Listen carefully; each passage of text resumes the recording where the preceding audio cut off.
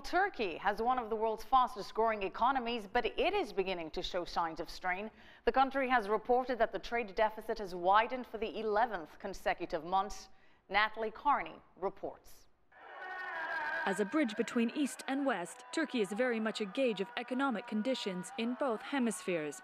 Exports may have increased by 21% last month, but a crippling European economy has seen Turkish products to the region drop by roughly 10% since the beginning of the year, forcing exporters to look towards other markets. While the EU was snapping up Turkish automotive and electronic goods, Turkey's trading partners in the Middle East and North Africa have been more interested in the less profitable textiles industry. We're doing extremely well in Middle East, North Africa, and Sub-Saharan Africa, where the share of which is improving in total trade. But all of these are cyclical and really not too high margin businesses. But even that's not what it used to be. Ur Aras ships 99% of his clothing inventory abroad. We were selling our goods mostly to the Eastern Bloc and Arab countries, but sales fell because of the conflicts in the Middle East and the collapse of the real estate market in several Eastern European countries.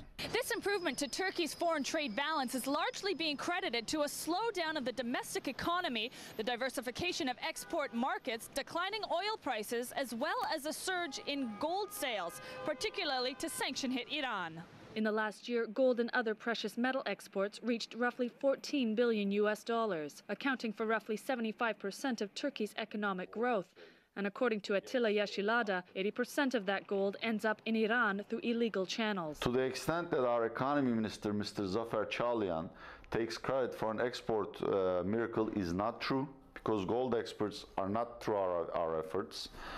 And more importantly, central bank conducting or planning monetary policy on these foreign trade figures, including gold, is simply not realistic. Disappointments are likely to be on the horizon in the short term.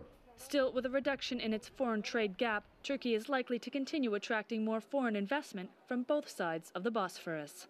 Natalie Carney, CCTV, Istanbul, Turkey.